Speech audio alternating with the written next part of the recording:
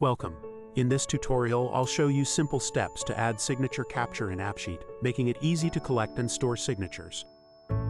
If you find this helpful, don't forget to like, subscribe, and leave a comment. Let's get started. Step 1. In AppSheet, click on Data, select the table where you want to add signature information, and then click View Data Source to open the connected Google Sheet.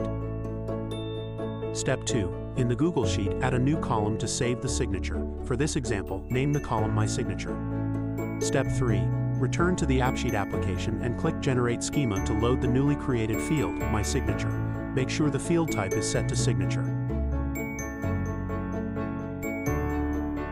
Step 4. Edit the user view form to include the user signature field, then save your changes.